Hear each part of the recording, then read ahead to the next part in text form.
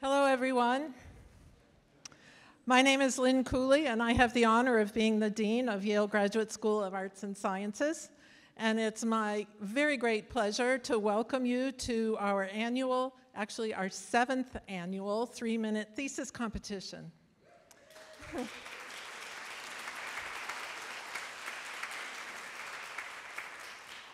I have to start by thanking Hunja Shin and Jacob Gonzalez from the Office of Career Strategy and all the people who've helped them for organizing this event.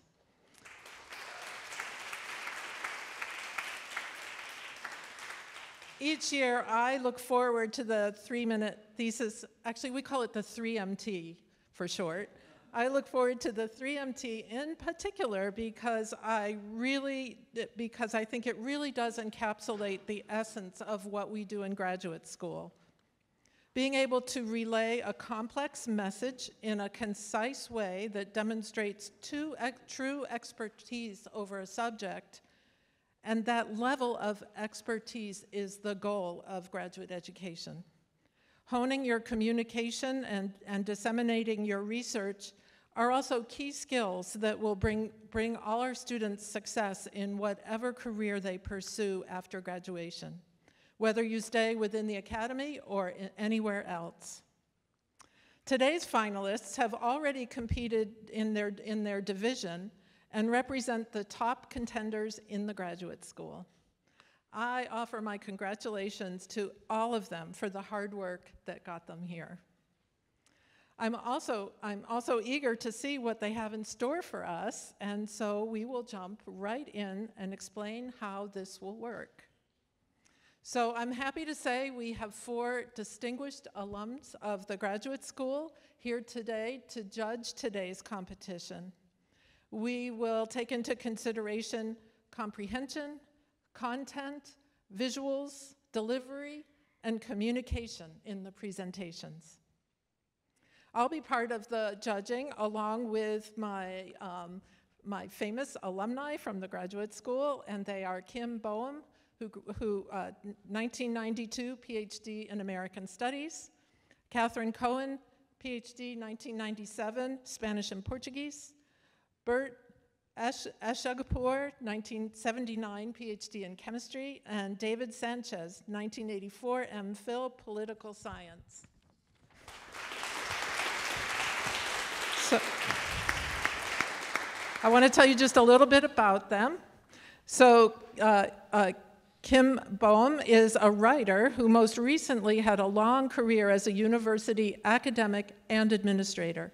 Her academic career began at the College of William and Mary, where she held the Francis L. and Edwin L. Cummings Chair of History and American Studies. Her research focused on the history of African American culture and United States workers. She then moved into college administration, first as the founding dean of the School of Humanities and Social Studies, Social Sciences at Brooklyn College in the CUNY system, and then as provost and dean of the faculty at Mills College.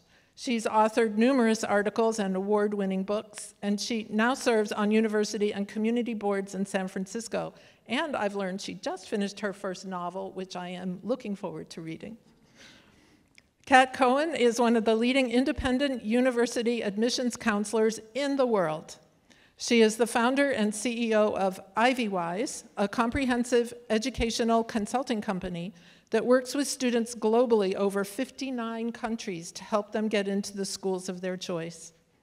Kat is also the best-selling author of The Truth About Getting In and Rock Hard Apps, and is a sought-after speaker and expert on university admissions.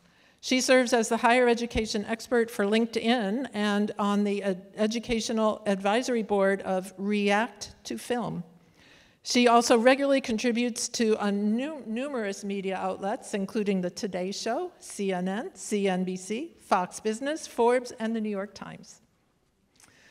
Bert Eshagapur, whose name I'm just learning how to pronounce, is the president of Wago Chemical and Mineral Corporation, a startup trading company focused on the import and distribution of chemicals that he began working at after completing his PhD here at Yale. He began as a salesman in 1979 and now, with his family, owns the company, which has become a 45-year-old global company with offices and staff around the world. Wego employs over 170 people engaged in the business of sales and transportation of specialized chemicals from China and elsewhere around the globe. He is incredibly proud of the fact that all 3 of his children are now actively working at the company, and he's slowly transitioning his management responsibilities to them.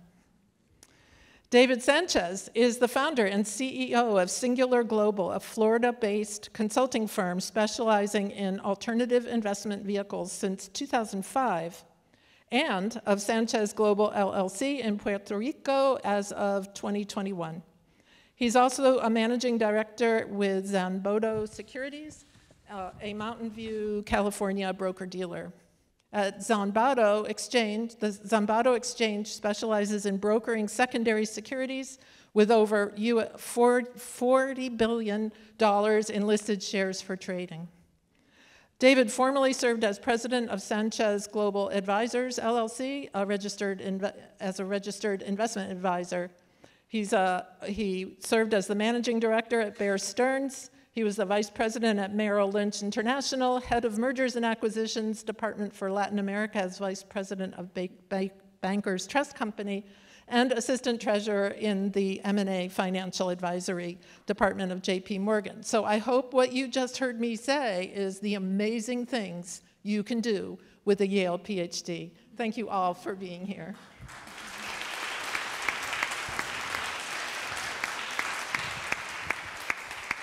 So now I'm going to turn things over to our host for the competition, Saray Reed.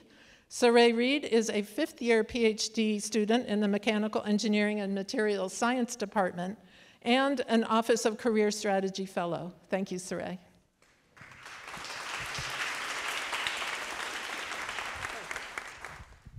Thank you, Dean Cooley, for your introductory remarks. Before we get underway, I would like to summarize the event schedule for this evening.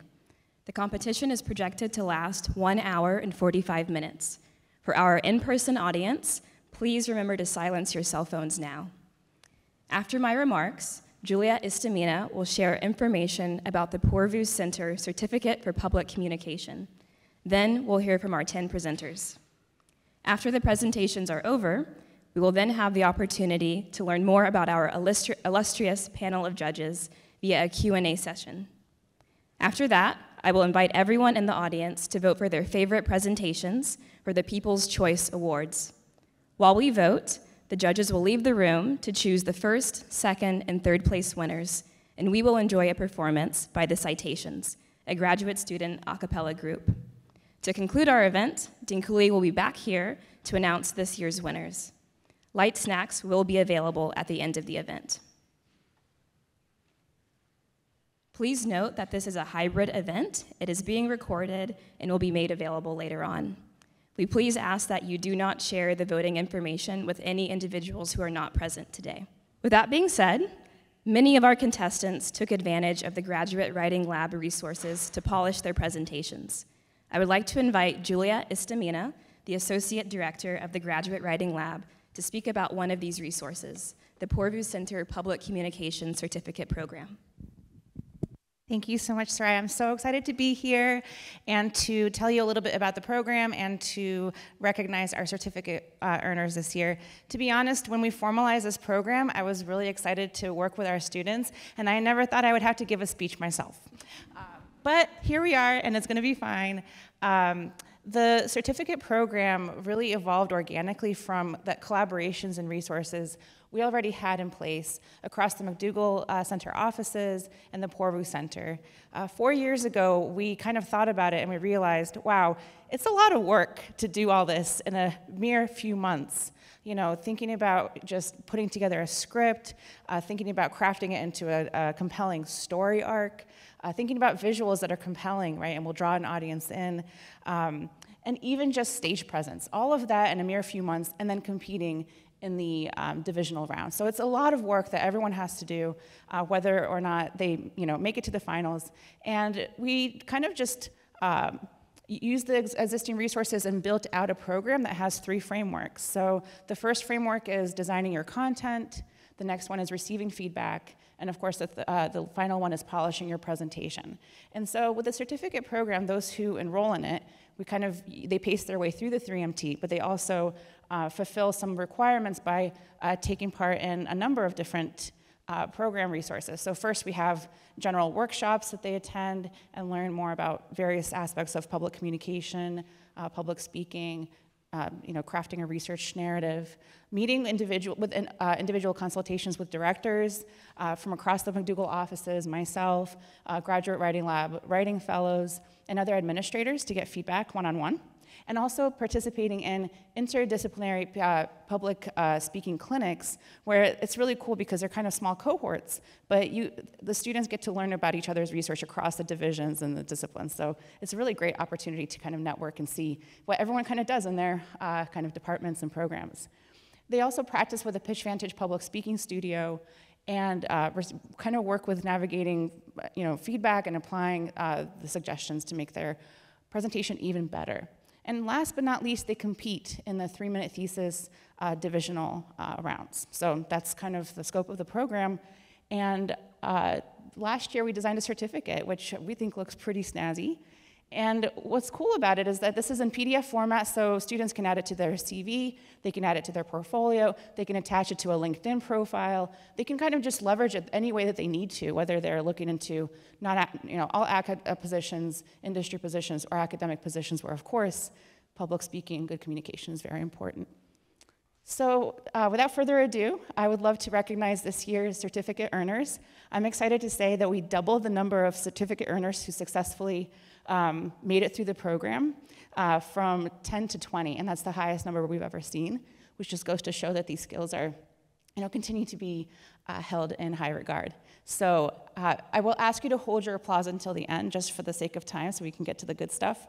But I'll say the name and the department of the people that we honor today. So congratulations, Elizabeth Wu, Neuroscience; Andrew Verdeska, Molecular, Cellular, and Developmental Biology; Sophie Richardson, English; Mingri Zhu, Electrical Engineering; Taya Tarosi, Chemistry; Arti Venkat, Computational Biology and Bioinformatics; Amy Zhao, Genetics; Satesha Paratkar, Pathology; Mamie Wang, Computational Biology and Bioinformatics; Changhang Xie, Astronomy; Atreo Paul, Genetics; Morgan Galloway, Political Science; Niem Kwan Hyung, Economics; Nata Dudkina, Chemistry; Mateo Morales, Genetics; Zili Shen, Astronomy; Adil Akif, Biomedical Engineering; Jesse Wang, Genetics; and last but not least, Xiaoting Shi, Environmental Health Sciences; Aladian Ibrahimi, Biomedical Engineering. So let's give a round of applause for everyone who worked really hard. Thank you. Yes.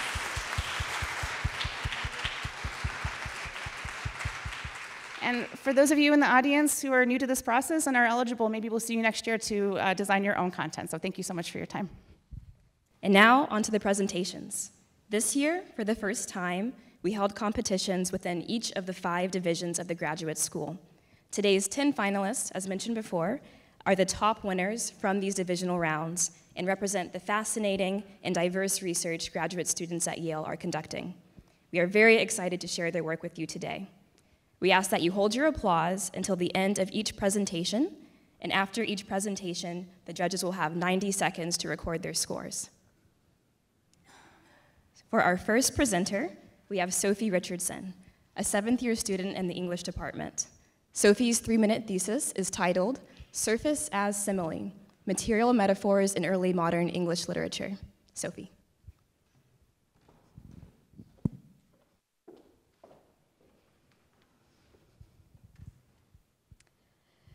If I were to ask someone, what is a book made out of? They might say, paper, ink, glue. They would be right. Or they might say, chapters, stories, ideas. They would also be right. Because when we talk about a book, sometimes we mean a physical container, paper, ink, glue, and sometimes we mean a conceptual container, chapters, stories, ideas. But most of the time, we're talking about both at once, even if we don't always realize it. In my work, I argue that the physical and conceptual structures of knowledge don't just coincide, they actively co-create one another. In my dissertation, I look at a series of case studies from 16th and 17th century England, where we see extreme examples of this at play. To offer you just one example, in 1598, Christopher Marlowe publishes the first English translation of a classical Greek poem telling the story of Hero and Leander. In Marlowe's version, when Leander first sees Hero, she's standing in the temple of Venus on a floor made of glass. Looking through the floor, she sees an array of statues from classical Greek mythology. Looking at the floor, she sees a reflection of herself. All around her is Venus's majestic temple, showing scenes from the goddess's life. And embroidered very tiny on her sleeve is Venus once again falling in love with Adonis. So the floor is doing three things at once here. It's a window onto the classical past, it's a mirror, the translator's copy of the story, and it's a lens, miniaturizing some elements and maximizing others. And through the floor's three attributes, its transparency, reflectivity, and refractivity, we can also see Marlowe's stance on his own role as poet-translator. He acknowledges his source text, he creates his own copy of the story, he miniaturizes the contributions of other authors while magnifying his own. So Venus and Adonis, also the title of a contemporary poem by William Shakespeare, is shrunken down into a tiny marginal reference, while the temple, described in only a single word in the Greek original, lordly, is magnified into an elaborate 22-line set piece in English. Marlowe's showing off, of course, but his metaphor is not mere flourish. Metaphor is methodology. In 16th century England, glass and garments and feathers and leathers and lace, these are the tools authors use to describe new forms, to theorize shifting genres, and to articulate cultural concerns about originality, artistry, and the place of English literature on an increasingly global stage. Thank you. Our next presenter is Elizabeth Wu, a fourth-year student in the Interdepartmental Neuroscience program. Elizabeth's 3-minute thesis is titled, "The Brain's Calcium Problem in a Glowing Solution."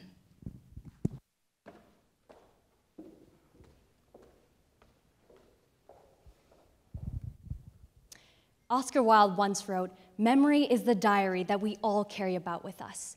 But many of us won't get to keep our diaries forever. By 2050, 12.5 million Americans will have Alzheimer's disease, and we still don't have any preventative therapies.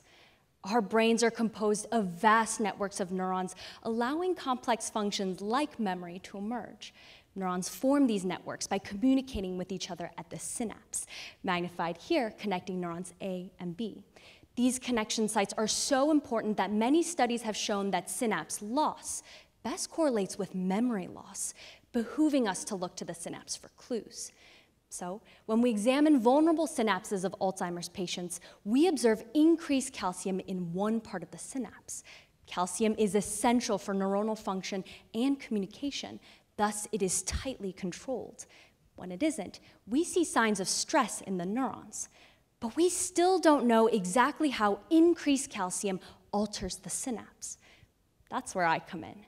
My work focuses on a specific receptor that controls calcium release from calcium stores. Imagine the receptor as a faucet. In the healthy synapse, the faucet can turn on and off. In Alzheimer's disease, this faucet is constantly on, leading to increased levels of calcium. But what does this mean for the synapse? To answer this, I decided to examine the proteins that make up the synapse, as proteins are the building blocks for synaptic function and health. To do this, I use a genetically modified mouse with a mutation in this receptor which mimics the leaky calcium faucet. From healthy and mutated mice, I isolate the synapses from their brains and I feed them through a machine called a mass spectrometer, allowing me to compare what proteins and how many of them make up these synapses. This is exciting because for the first time, we can now identify which proteins are increased or decreased due to excess calcium. One especially exciting finding is that there are higher amounts of the protein GLO1 in pink in the unhealthy synapse. From prior work, we already know GLOW1 helps to eliminate toxic, damaging molecules from neurons. So I hypothesize that GLOW1 is the neuron's defense system against the damage caused by excess calcium. Now, like me, you may be wondering, could GLOW1 be a therapeutic tool to help protect synapses earlier on and prevent disease? That's what my research seeks to test next and illuminate. While this leaky calcium faucet is relevant to Alzheimer's disease, we observe this phenomenon in aging and even long COVID, so we must demystify the how. Only then can we dream of a world where we all get to keep our diaries. Thank you. Our next presenter is Aladdin Ebrahimi, a second-year student in the Biomedical Engineering Department. Aladdin's 3-minute thesis title is Drug Affinity in the Brain, a new approach in early-phase drug development.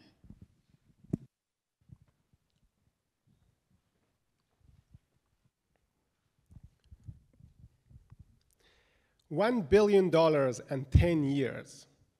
That's on average how much time and money it takes to develop a single drug.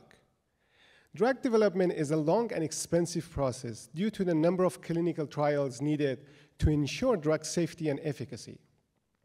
My research goal is to optimize dosing of the candidate drugs in preclinical trials using positron emission tomography or PET imaging. This could reduce the number of clinical trials needed, saving time and cost. Drug affinity is calculated based on an estimate of affinity. This affinity is how strongly a drug binds to the target receptor.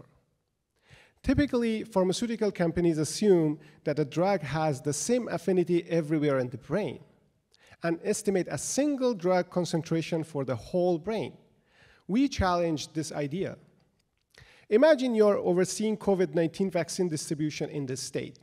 Looking at the population density map shown in A, would you deliver the same number of vaccines to every state? Of course not. Just as how COVID vaccine distribution is based on population density, the drug affinity in different regions of the brain is also based on factors such as distribution and the number of the target receptor. As shown in B, we studied the drug CVL-865, that it has the potential to treat epilepsy with fewer side effects. This drug has different affinity to different GABA-A receptor subtypes in the human brain, which we were able to detect using our method. To validate the accuracy of our methodology, we conducted a simulation study shown in C. As part of this study, we generated fake data that will result in an affinity map with regional variations in the brain. This affinity map, shown in C1, acted as the ground truth for the comparison purposes. Our method, shown in C3, accurately detected these regional variations in affinity, compared to the conventional way of estimating a single drug concentration for the whole brain, shown in C2. This confirms the accuracy of our methodology and findings. We believe our methodology and findings have the potential to enhance drug development in early phase drug trials. This could lead to a better dose selection, and this could potentially lead to a fewer number of clinical trials needed, which would save millions of dollars and years of time. Thank you. Up next, we have Catherine Graves, a 5th-year student in the psychology department. Catherine's 3-minute thesis title is Minds in Motion, How the Human Brain Gives Rise to Real-World Navigation.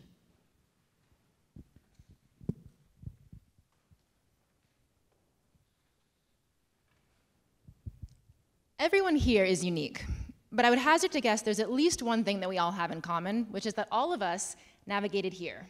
Presumably no one is naturally occurring in this room.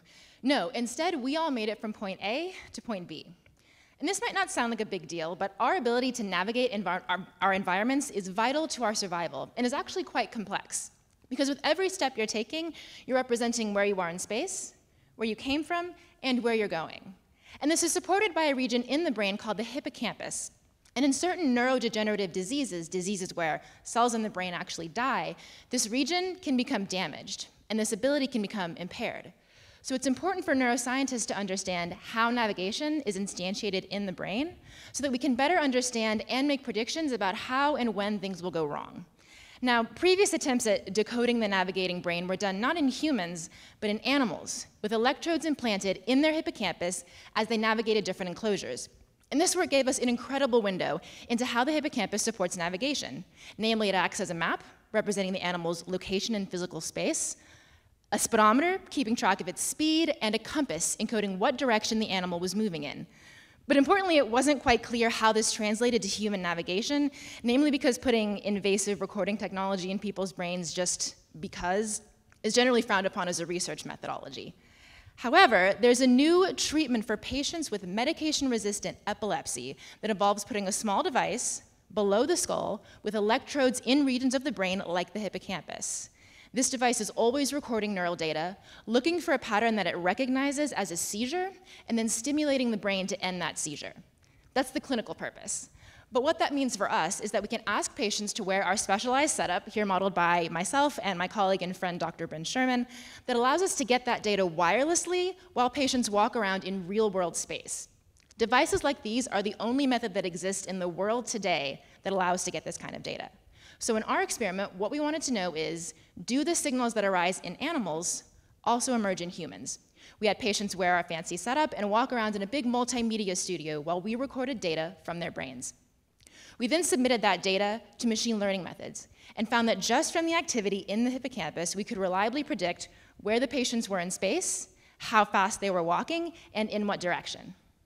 Map, speedometer, compass. This work not only bridges the decades of animal work with what little is known about human navigation, but provides a promising dimension on which we could start to study neurodegeneration. And more generally, it gives us a hint as to how it is that we as humans make it from point A to point B. Thank you.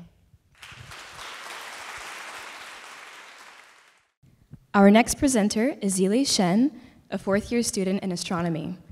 Zili's 3-minute thesis title is Finding the Biggest Dwarf Galaxies in Our Cosmic Neighborhood. Zili.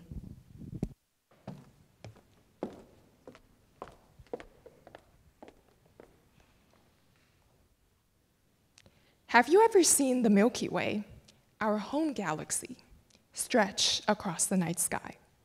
Have you ever wondered what's beyond our galaxy? What is out there in our cosmic neighborhood? Let me take you on a tour. Our closest neighbor is Andromeda, a massive spiral galaxy, a lot like the Milky Way. This image, to most of us, is what a galaxy looks like. A swirly disk glows bright with the combined light of 10 billion stars, each like our sun. But not all galaxies look like this.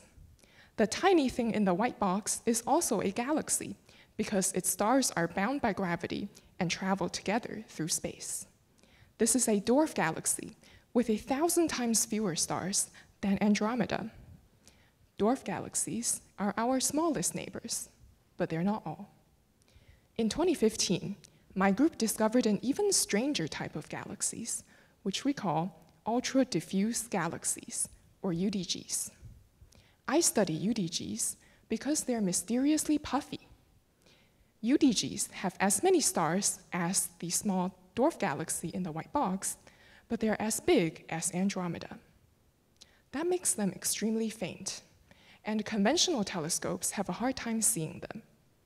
That's why my group built the Dragonfly telescope in New Mexico. Like the eyes of a dragonfly, our telescope has multiple lenses that minimize noise and artifacts, allowing UDGs to stand out in dragonfly data as big diffuse blobs, shown on the far right. Once we identify UDGs with dragonfly, we can request the Hubble Space Telescope to take a high-resolution picture. That's how I made this image on the bottom left, the clearest picture of a UDG to date. What I want to do in my PhD is to find nearby UDGs and understand how they formed. We have already found UDGs that defy the traditional picture of galaxy formation, but we haven't found enough of them to say whether UDGs share this in common. With a bigger sample, we will get a more complete picture of how UDGs form. From Dragonfly data, I expect to find dozens of UDGs around us that have never been seen before. That's a major update to our map of the nearby universe.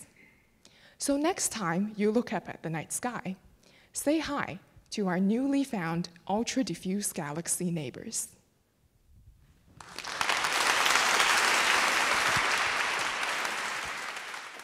Our next speaker is Thomas Monroe, a fourth-year student in classics.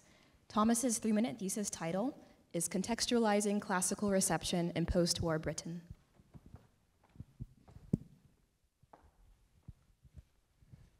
Everywhere we look around us, we see the marks of the Greeks and Romans. In art and architecture, law and literature, people continue to build, write, and even legislate with one eye on these long-gone societies. And when someone does this, when someone goes back to the past for a model or a reference point, they're engaging in a tradition that stretches back to the Renaissance. Yet it's only been in the last 30 years that classicists have tried to scrutinize the precise dynamics of this cultural phenomenon. And when they do, they can sometimes overgeneralize the effect that the past has had on the present throughout history. What I do differently is put historical context first when analyzing the influence of the Greeks and Romans. Now, to fully contextualize their impact will be the work of hundreds of lifetimes, so I limit myself to analyzing their presence in the literature of my native UK in the last 75 years. Within these bounds, I've identified 5 key factors that influence what we classicists call the reception of the ancient world.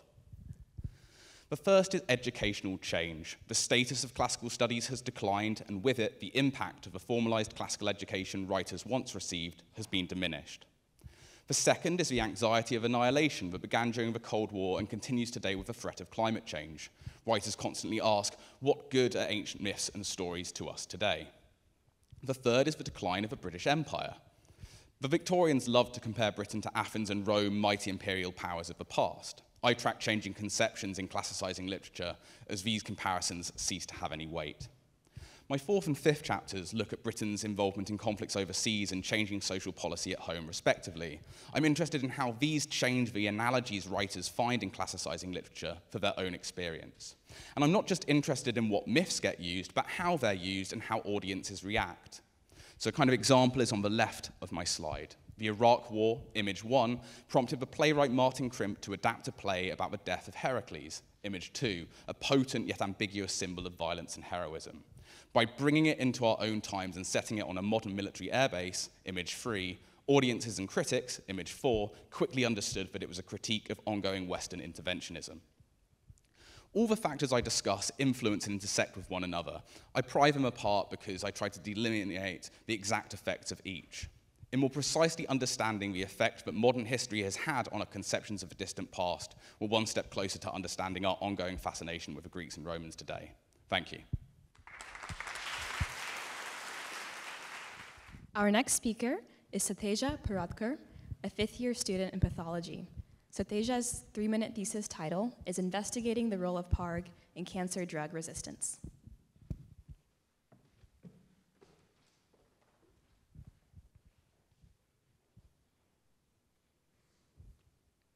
The biggest hurdle in cancer treatment today is when the drug stops working. A drug that was once working to kill the cancer suddenly stops working and the cancer becomes drug resistant. This can happen in 90% of patients for certain drugs. My research focuses on discovering how cancers develop resistance so that we can prevent it from happening and make sure the cancer stays drug sensitive. I first began by comparing data between a drug-sensitive and a drug-resistant cancer to see if I could find any differences. Interestingly, there was one thing that really set the two apart, and that was this protein called PARG, or PARG for short. Proteins are workhorses of the cell, each doing their own thing to keep the cell going. PARG stands for poly-ADP ribose glycohydrolase, and it is an enzyme that helps chop things up in the cell. My findings showed that when cancers have PARG, they are drug sensitive, meaning that the drug is able to kill the cancer cells. When cancers lose PARG, however, the drug stops working and the cancer keeps growing. With PARG, I now had a big clue, but an important question still remained. What is the connection between the drug and this protein, PARG? To answer this question, I used a super high-resolution microscope to look at what happens in cells that don't have PARG, and I actually stumbled on a new function for the protein. Cells carry a large number of proteins, each doing their own thing in different parts of the cell. What PARG does is it keeps these proteins separate from each other. When cells lose PARG, however, it causes a number of proteins to come together to form an aggregate. Suppose I show you small pieces of different colors of Play-Doh. I then mix them all together to form a big ball. It's likely the color brown now, and I tell you to separate out the individual colors. It's impossible, right? That's what a protein aggregate is. It becomes impossible to locate the individual proteins anymore. Now, what does this have to do with the drug? Well, most cancer drugs work by binding to a very specific protein in the cell known as its drug target. In my experiments, I saw that the drug target was actually stuck in an aggregate, in that big brown blob of Play-Doh, making it impossible for the drug to find its target. And if the drug can't find its target, it won't be able to kill the cancer, leading to drug resistance. Through my research, I have discovered how cancers become drug resistant. Future research can now focus on how to stop cancers from losing PARG. The goal of a cancer drug is to not stop working until every last cancer cell is destroyed. And with my research, we are one critical step closer to achieving that goal. Thank you. Up next, we have Anna Lin, a fourth-year student in biomedical engineering. Anna's 3-minute thesis title is How Can We Cure Diseases Before Birth?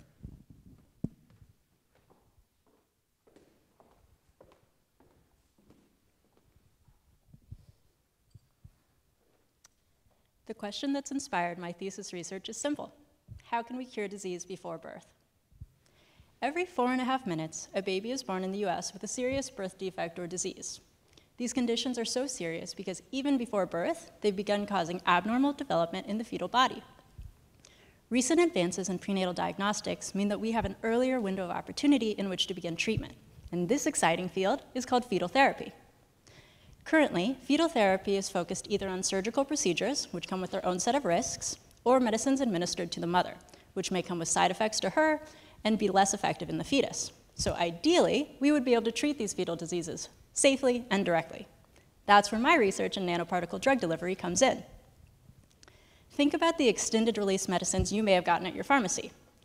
Nanoparticles are small capsules similar to that, but at the nanoscale, so we're talking even smaller than a cell. The cool thing about nanoparticles is that by changing the materials I use to make them, I can control important factors like how the cargo is delivered and which cells in the body are targeted. I like to think of myself as the designer of a custom FedEx delivery system. So you give me a package and a destination, and it's my job to get it there. Maybe my first thought is to deliver your package via bicycle. This would work, but it might be slow, and the package strapped to the bike wouldn't be protected, so it might get damaged along the way. This is what it's like to deliver traditional medicine. Instead, I could think of using a delivery vehicle, like a car or a truck, that would be better at protecting and delivering your package. Each vehicle comes with its own advantages and disadvantages, such as how much it can carry, how fast it can go, and what routes are available to it. This is what it's like to deliver a drug using a nanoparticle. In my lab, our job is to consider all of these options and then design the best type of nanoparticle for a specific application. For my thesis, I'm working to leverage the power of nanoparticles to enhance fetal therapy. I work with nanoparticles made of a material called PLGA. PLGA is known to be very good at delivering lots of medicines for lots of diseases, and it can be even further enhanced by the addition of small molecules called PEG to the surface. The addition of PEG gives the nanoparticles properties that can help them avoid potential roadblocks in the body. After I make these nanoparticles, I deliver them to fetal mice by delivering into the amniotic fluid. I've found that by increasing the amount of PEG on the surface, the nanoparticles show better stability in amniotic fluid, can be detected in fetal organs for a longer amount of time, and have targeted delivery to the fetal lungs. The coolest thing about this project is that these nanoparticles have the potential to encapsulate lots of cargo and be applied to lots of different diseases. So in continuing to optimize this system, we're taking groundbreaking steps forward and one day being able to cure disease before birth. Thank you. Our next presenter is Neem Nguyen, a fifth-year student in economics. Neem's 3-minute thesis title is Moving Up or Moving Out: Welfare Impacts of Spatial Policies in Vietnam.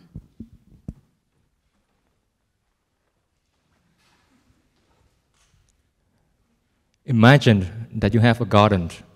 You can see that while some plants flourished, others struggle to grow. What are you going to do about these struggling plants? Are you going to uproot them, move them to better soil? Or are you going to bring nutrients and resources to their locations and hope that they will thrive? This dilemma translates to the problem that policymakers usually face, whether to move people out of impoverished areas or to bring firms and jobs opportunities to their locations. As an economist, I'm interested in the net gains of these policies, and Vietnam provides the unique context that have never been explored before. In the 2000s, the government passed 2 policies, one of which is the household migration incentive for people to move from rural to urban areas. At the same time, the government passed a tax break for firms to move from urban to rural areas. In my thesis, I aim to quantify the net gains of these policies on households and firms. Quantifying the net gains is challenging because the net gains contains 2 components, one of which is very difficult to measure. The relatively easy one is monetary, such as income and profits that I gather from many Vietnamese data sources, including national surveys of more than 90 million people and surveys that follow more than 3 million firms over the past 2 decades. However, net gains also contain another component, which I call references for people or intangible for firms. For example, many firms, such as the tech firms in Silicon Valley, prefer being closer to one another because they value face-to-face interactions so that they can share knowledge and ideas, and thus unlikely to move out of urban areas. Unfortunately, we do not have good data to measure these intangibles.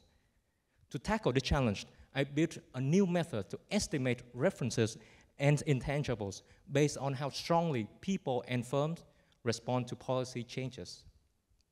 My estimate revealed that firms prioritize profits while people seem to prioritize preferences. Therefore, firms are more likely to move than people. This finding suggests that tax breaks, if designed carefully, can be effective at reducing inequality. It is challenging for each of us to deal with our struggling plants in our gardens. But with the right information and tools, we can overcome these challenges. My research provides essential tools for policymakers to confront policy tensions and to make informed choices that could create a more thriving global society.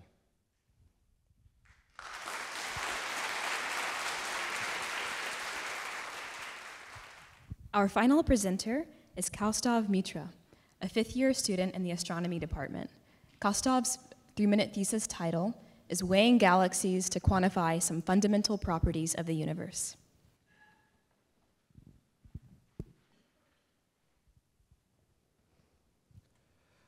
I was riding a carousel, and the wooden horse that I was sitting on, it was going around at the speed of a bullet. If I told you this, what would you say? Something like, speed of a bullet, that's impossible. You wouldn't be able to hold on. You will lose your grip and fly outward. If you say that, you would be right. We have a very good intuition about the link between the speed of an orbiting object and the force required to hold on to it, to make it go around. Now we can quantify this intuition, but basically, if the speed is higher, a much stronger force is required. The same principle applies to satellite galaxies. So when we look through the telescope, we see many small galaxies moving around larger ones. But they're moving way too fast. It can't be. The gravity of the central larger galaxy is just not strong enough to hold everything together. But wait, how do we measure speeds of galaxies? We do that by something called the Doppler effect. So when an ambulance is coming towards us versus when it's going away from us, the pitch of the sound is different. The pitch is higher when it's coming towards us.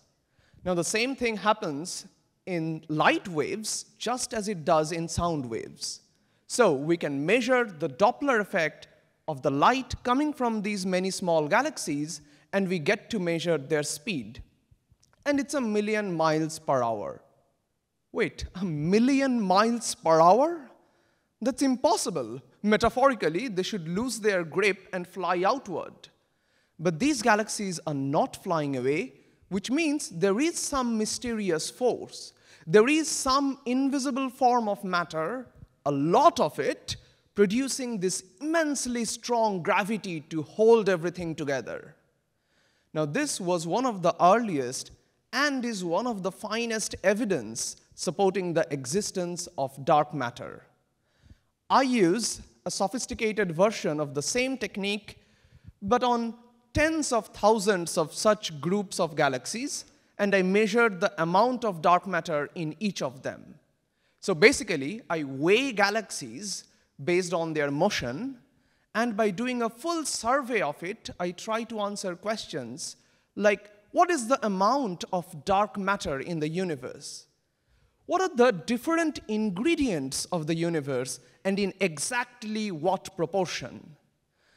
And from all of these, what can we say about the large-scale structure of our cosmos and how galaxies form, grow, and evolve? Thank you. That concludes our presentations. Please join me in another round of applause for our impressive presenters.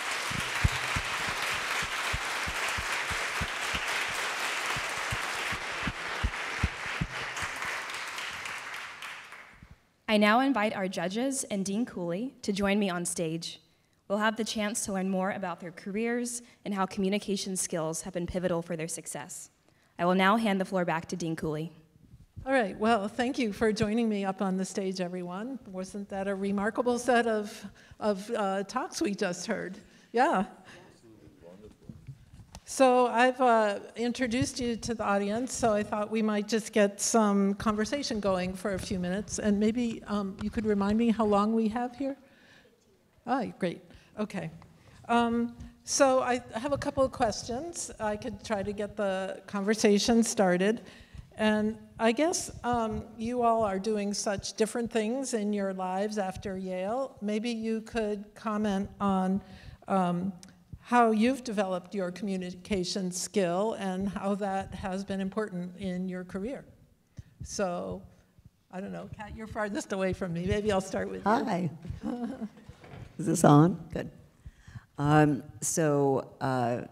As we talked about earlier, I have an educational consulting company, and I, in the very beginning of my career, had to work on my communication skills because I give presentations to students, parents, and K-12 schools all over the globe.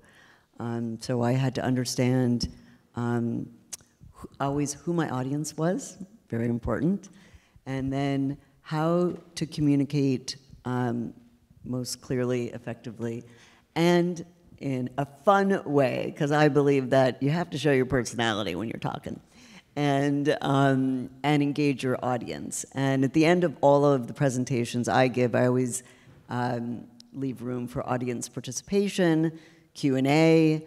I think addressing people individually when I can is always really helpful, answering people's questions, and really listening to the people in the audience. So anyway, yes, I've had to work on my communication skills. And in the very beginning of my career, I actually did some media training because I was doing a lot of TV. So I had to learn how to speak in sound bites and go, you know, if I was on CNN and get my point across in just a blip, you know, as a sound bite.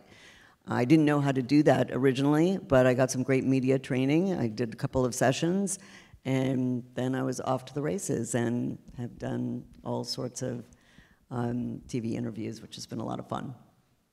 Thanks a lot. It's a special skill getting a soundbite out. Yeah. So, David? Well, my career can basically be divided into two. One was the corporate world, where I was the head of the M&A department for Latin America and Asia at JP Morgan Bankers Trust. I actually created the departments back in the 80s. And that was basically getting to work with teams, being able to lead them, to advise them, to develop and support your team, and also work with your superiors in terms of making sure that the goals are clear and that you're reporting appropriately and successfully. So that's one thing that I think is very important, is the ability to learn how you can interact with others and both be a leader and a listener, which is very important, and getting feedback from those people that you trust constantly so that you can develop those skills and correct and enhance your abilities. On the latter side, which is since 1989, I've been a hedge fund investor. So I started with George Soros and Julian Robertson early on when they still weren't famous. And my job is to basically be a talent scout. So I have to interview hedge fund managers or alternative fund managers and their teams and determine if they have integrity, if they have a clear methodology that's exceptional, if their team is cohesive, if they're enthusiastic and productive, and then the market judges the rest of the things. So that's very important. Feedback is a really key thing. I think with the innovations that we have now with the internet and taping and everything else, those are tools you really should use, both feedback from your friends personally, practice constantly to refine, and then videotape yourself under certain different circumstances, and you'll see things that the eye doesn't see easily, but can be refined and enhanced. I did that once. It was the scariest thing ever, watching yourself. It is embarrassing. Yeah. Kim, how about you?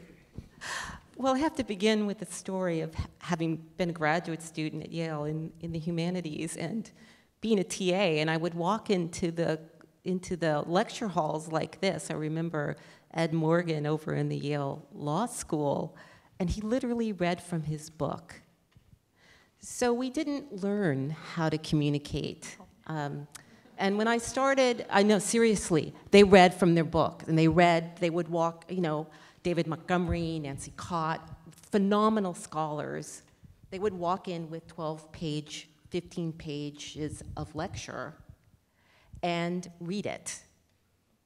And as a TA, I had the privilege of translating that. And so I think, I learned very clearly from the beginning that good communication means translating to your audiences. I think I started doing that intuitively and intentionally because when I walked into the classroom, the demands of students dramatically changed. And I think I was one of a generation of scholars that had to learn actually how to teach and not have the luxury of 90 minutes to read a 15-page paper. I instead had to work in 10 or 15-minute sound bites that began to increasingly include Q&A because we were working with a generation of students who believed that every idea they had was magic. And I think that also taught me very clearly how to listen to people's ideas because they were smart. My students were smart. Let me tell you that. And so, I had to tear down the wall, engage in all of those things. And I think like David, my career dramatically shifted when I went into administration. And the role of the dean is to listen to 400 faculty who clearly have strong ideas. You can speak to Dean Cooley, who have a broad array of talent and experience and the like. And you do a lot of listening, not only to faculty, but to students, to parents, and to lawyers. I spent a lot of time with lawyers. That's a whole other story. When I left the academy, I, retired. I had 2 strokes, and that taught me how to listen in a really dramatically different way. And I entered into a new phase where I began as a volunteer in nonprofits, helping to raise money, to work with students who had no idea why or how they could go to college. So just learning the different audiences as well. Lately, I've been listening to my husband. I don't think, is Marcus here? He's probably stepped up to take a phone call. I'm married to a biotech entrepreneur who does drug discovery, as we've heard from several of you. And, he's a chemist. He has a PhD in chemistry, but he's had to learn the business side to raise millions of dollars for the companies that he started, most lately Escient Pharmaceuticals, that's raised over $170 million. And I think he and I come from very different fields, but we do the same thing. And that is to tell a really good story. You have to tell a good story. And finally, writing a novel like you, next week, I'm going to pitch to agents. And that's a whole other story and skill set. So thank you. Do you get more than 3 minutes to do it? No, I actually get 3 minutes. Whoa. Yeah, Whoa. It's speed dating, you know? You don't need it. Bert, how about you? Thank you. So I learned speaking really in graduate school. My advisor, my thesis advisor, had a very rigorous weekly meeting. There was weekly rotations. And in those group meetings, we learned, and he encouraged, people had to ask all kinds of questions, and you better be ready to answer them, all of them. So you prepared yourself really well before you went in there. And so that's really the biggest thing that I learned in graduate school, I feel. And as I started my own business, I used that same philosophy with our employees and about communication and making each of them be expressive of their ideas, but be ready and equipped enough to answer questions to all their colleagues. It's been open field just like that. I use that as a model, really, and it's worked for me. Wonderful. Thank you. I love that you brought up tell a story, because in my field, when we publish papers, we say, that's a nice story. You know, because you might not even report what you did in chronological order. You might make it be a better story, right? So I just thought I would make a confession along this line, which is the first time I gave a talk as a young college student. Yeah, I was a college student. I fainted. Oh my God, it was so embarrassing. I was so nervous and scared, I actually passed out. The second time I gave a talk, I actually got up the courage to do it again in graduate school, and my hands were shaking so hard I had to keep them in my pockets so no one would see, but I got through it without fainting. So I guess my message there is don't give up. I haven't really ever met anybody who is just a natural, great communicator. You really do have to work at it and listen to feedback. So yeah, I think those were really great points. So I guess another thing you might be able to help share with our students is any advice you have on how they could best use their time in graduate school to prepare for the world outside of Yale, maybe around communication or any other kind of thing that you have found to be valuable in your life that you can trace back to your time at Yale. I think networking is very important. As a graduate student, you have a tendency to stay in your own little silo. So now with the Zoom and all these distance communication, as well as here at Yale, we have dozens of people coming here all the time. They're very prestigious, very, very important to the world. Make an effort to go out and go to the meetings, go to these sessions, meet people. The YAA, the Yale Alumni Association, has a lot of programs of that nature. So that's the main thing, is go out and network, expose yourself to new environments, because the most important thing in your lives will be passion. Obviously, we have some passion here, right? And that's what you want. Otherwise, you're just simply, getting a salary or doing something that's not all that engaging. I agree. I was going to say the same thing, is your network is your safety net, ultimately, later in life. So work it right now. I mean, you should be doing your research, figuring out the alums that you want to connect with. So, start with Yale, right? And you start with the alumni network. You can, just start looking at what you want to do in life. Go on LinkedIn and reverse engineer where they are, where they started, and reach out to people. It's so easy today to create your network, and you're in a very privileged place to do it. And so the more connections you make, the more relationships you make now, those are people that could potentially help you in your future. They're people that you would potentially work with in the future. So getting your 3-minute pitch is important because you might have to put that into an email as a cold introduction. And then you might get a 15-minute Zoom with someone. I would say take those opportunities now. I think the relationships you cultivate is the most important thing in life. If I could pass this on to you, but I don't know if you know if you've heard about the longest longitudinal study. It comes out of Harvard. It's a more than 75-year study on what makes a good life, what makes a happy life, and it is the quality of your relationships.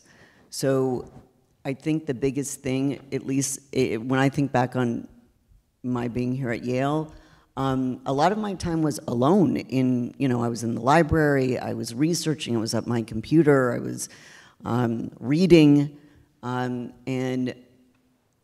again, it was a different time. It was, pre-social media, so it was a long time ago. But I think today I would have approached that time differently and made far more connections with in this greater community. And I think that will enhance your lives no matter what you end up doing. Which in a way is a big form of communication, right? What's that? It's a type of communication, reaching out to people where Yes. you might feel a little shy, but if you do it, it makes a big difference. I would tell you that the best thing I ever did was say yes to being the Bruton High School marching band treasurer, which I was for 7 years with 2 kids who were brilliant musicians, which meant that I was working with parents, some of whom had never gotten out of high school. Maybe they had a GED, 2 others who were like myself, but squarely in the middle, I think there were a cadre of parents who went off to the Iraq War. And why I'm telling you this is the vast array of people's experiences. And so I would say, work beyond the people that you know. I second what's been said already. But learn to communicate with people who do not walk in your sphere. Do it with kindness and do it with intention. And volunteering, I think, is the most critical way you can do that. And I also think read. Read outside of your discipline. I think the thing that makes my heart break is when I hear people say, I don't read novels or short stories or poetry anymore. Oh, I never read anything about science or climate. There is so much information out there. You can link it in to your iPhone, and you can get a poem a day from the Poetry Foundation. Here, I think we learn that reading builds empathy. It's not just knowledge, but it's deep empathy. And I think finding the language to speak to others, but also hear from others, is one of the most critical things, the most unique things we do as humans. And I think developing that will go a long way, not only to your career and your life work, but to you as a human being. Fabulous, thank you. So Bert, you get the last word here. Okay. I want to say that maybe the most important thing, and I draw from my own experience, not everybody knows what they want to do in life. And this is, being in graduate school for me was a maturing time. And so when you start your graduate school career, you're lucky enough to be in such an unbelievable platform here. Having this university as your platform is unbelievable everywhere around the world. So it doesn't necessarily mean what you started with, and at the end of your whatever number of years you spend here, what you started, you will want to end the same. Don't feel obligated because you have been here. Because this platform will help you achieve whatever it is that you want to achieve. And at the time that I was in graduate school was a different era. There was a real pressure. There was a stigma about wanting to go outside of what you were trained for. I think the environment, from what I understand, is better today. So, but don't be afraid, because you have the rest of your life. So, good luck. Well, thank you so much for all those I was going comments. to make a plug for Cross Campus if you haven't used it Yeah. or gotten on it to it. We have 180,000, I believe, living alumni. They're all there. You could reach out to them. You're 2 or 3 degrees of separation from 180,000 alumni, most of whom will react if you're sincere, authentic, and prepared. Wonderful. Yeah, thank you for that plug. That's a good one. Okay, so I think we're out of time, and we'll turn it back over to Sari. Thank you very much, everyone. Thank you to our judges. The judges will now leave the room to deliberate for 20 minutes, while you, the audience, gets to vote for your favorite presentations. As I mentioned earlier, we will be giving 2 People's Choice Awards of $300 each to the best presentations in 2 different categories. The first is the Humanities and Social Sciences, and the other is STEM, which encompasses biological, physical, and engineering and applied sciences. For those of you attending in person, please scan the QR code on the screen or in your brochure on the second inside page. For those of you on Zoom, you can scan the QR code or click the link just sent in the chat by Jacob Gonzalez.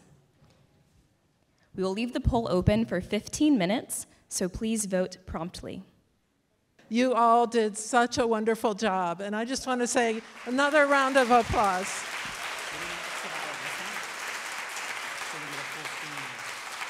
Okay, so I'm going to start with the People's Choice Awards that you all voted for while we were disappeared. And I'm going to start with the Humanities Social Sciences People's Choice Award, and that goes to Catherine Graves. Yep. So there you go. Thank you. So we have a little picture here. Why don't you just stand? Sure. Okay. Okay, good. All right. And next is the STEM People's Choice Award. You ready? I have to stand in the box. This goes to Sateja Paradkar.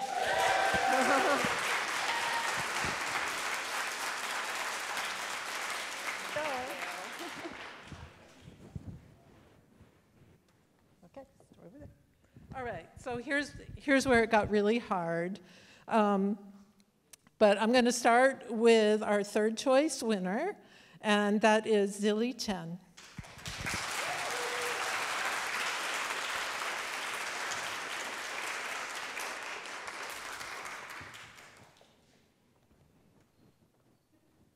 Great. Okay, wait, I have to turn a page to get, sorry. Okay. And in second place, Elizabeth Wu.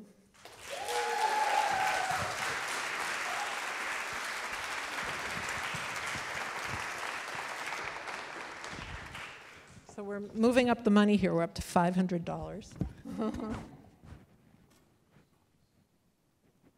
Okay.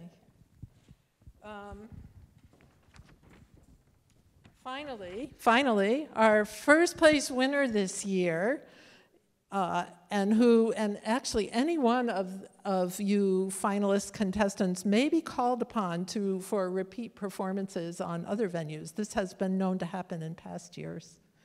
Okay, our first place winner is Sateja Paradkar.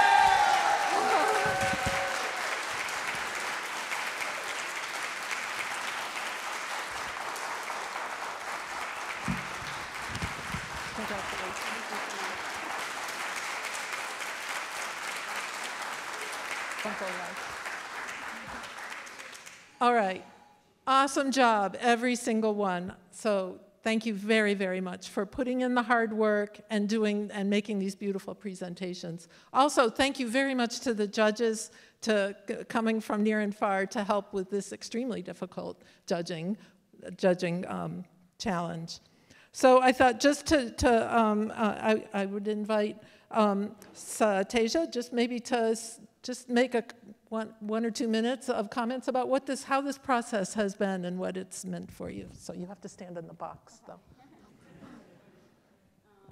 right, well, thank you, first of all. Sorry. Thank you to the judges, thank you to Dean Cooley, thank you to the organizers, thanks to my fellow contestants, and thanks to everybody in the audience. I see you staying till 7 p.m. This process was incredibly challenging, but incredibly rewarding. I want to thank Julia, who's in the audience, Hyunja, and Jacob for all their very helpful feedback throughout the process. I have a funny moment that Julia taught us about, that every time we come up on stage, we had to stand in our power pose, which is like shoulders back, feet apart, and just basically projecting confidence. And a bunch of people in my lab actually walked by when I was doing that power pose in lab. So everybody could see I took this very seriously and was trying to do everything that the 3-minute certificate program asked to do. I think it is very, very difficult to condense your thesis research down to 3 minutes, particularly because I don't think I fully understood my research until I did this 3-minute thesis. And I really, really want to thank everybody who gave me any feedback along the way. I really appreciate the feedback, and I really feel like I've learned how to take constructive feedback and sort of ignore the feedback that maybe doesn't serve me for that time. And so it's been really rewarding to do this. I want to congratulate all the other contestants as well. I thought these presentations were absolutely incredible, and I can't wait to see where we present our research next. So thank you so much. Okay, that concludes this year's 3-minute thesis. Thank you so much for coming, people on Zoom, people in the room.